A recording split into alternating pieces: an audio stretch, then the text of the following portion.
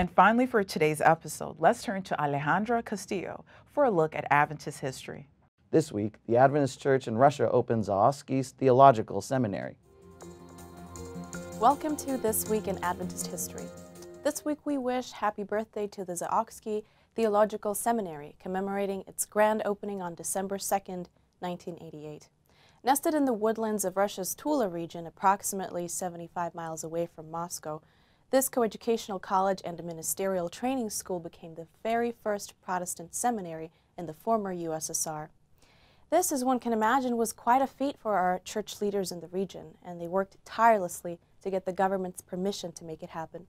The resilient and persistent efforts of several individuals, most notably that of head of the SDA Church, Mikhail Kulakov Sr. and his son, are largely to be credited with this achievement, which was nothing short of a miracle.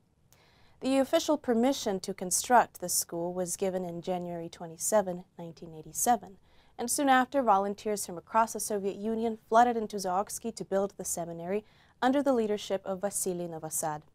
Many church members dedicated tireless hours to overcome the challenges of building the school along with a residential apartment building.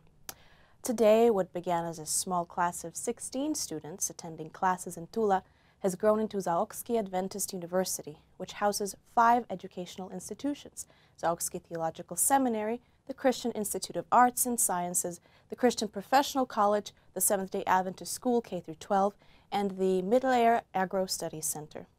Graduates of government-accredited degree programs receive government diplomas as well as denominational diplomas, which enables them to find jobs in a wider marketplace. That was This Week in Adventist History.